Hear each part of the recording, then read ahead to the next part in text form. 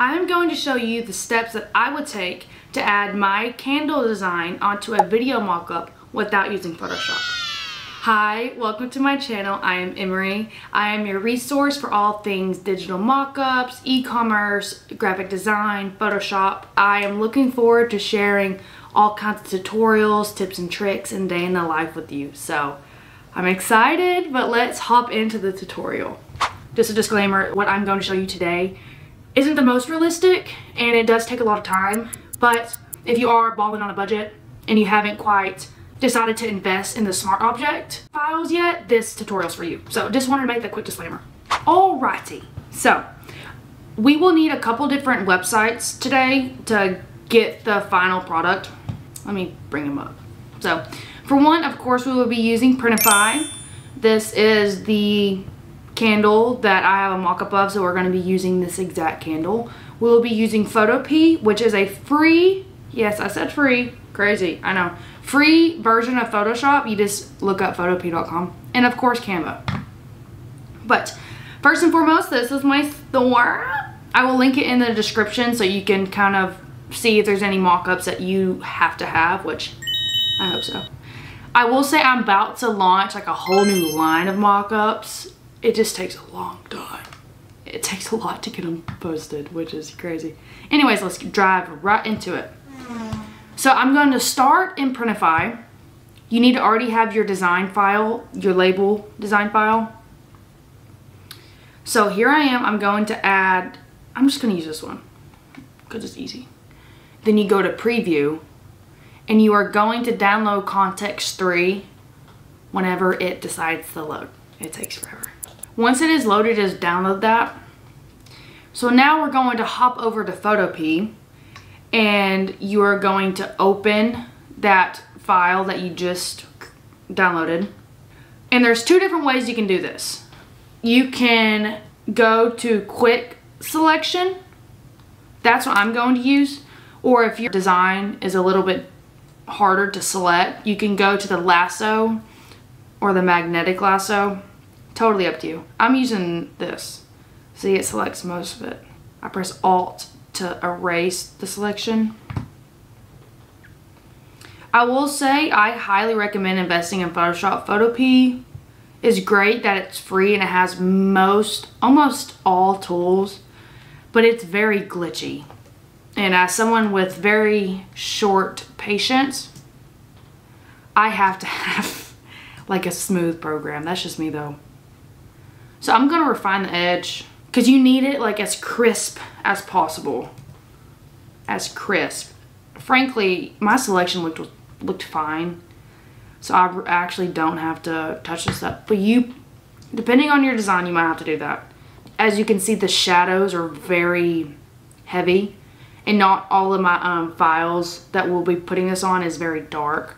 So I'm just going to go to Image, Adjustments, and then go to Levels. Play around with this. Like I said, each design is different. What will work best for you.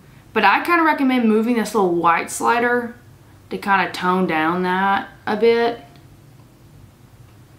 I don't think you need to move that one. Not that one. Okay. That looks good enough for me. So now you just go to File, Export As, and then PNG. PNG, so it's a transparent background. So now we're going over to Canva. I'm going to open the file that I have my video mockups on. As you can see, I've already tried to do this multiple times. Welcome to take 25. Okay, so I'm just going to upload the file that I just downloaded from Photopea. And once that decides to load in, I'm going to size it as best as I can. Like I said earlier, this is not going to be perfect. This is going to be kind of as good as it gets without using the smart object mockups. So I'm going to get that thing on there. But you might be thinking, Emery, it looks like crap. Yes, a little bit right now. So bear with me.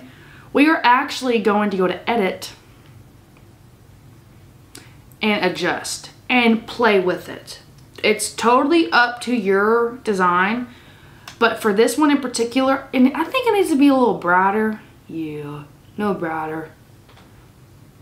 And then it needs more contrast. Perhaps. Highlights, I could use some more of them. Like I said, it's so up to your design, how you want it to look. Up to you, babe. Yeah, adjust the shadows a bit. I don't need that many. Dude, that looks really good, actually. I'm not gonna lie. Not gonna lie. Look at that. And boom, like, press play. You're kidding. You're kidding. Looks good. But yeah, that's how you do that. But I will show you right now the difference. You see how long that took? I don't know, how long was that? It took me about 8 minutes to do one mock-up.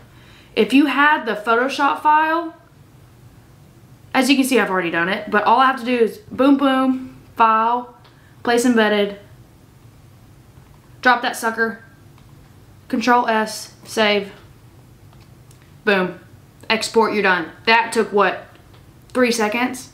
I'm telling you, I highly recommend making this investment and saving you so much time. So much time. It's actually, look how good that looks, man. But totally up to you.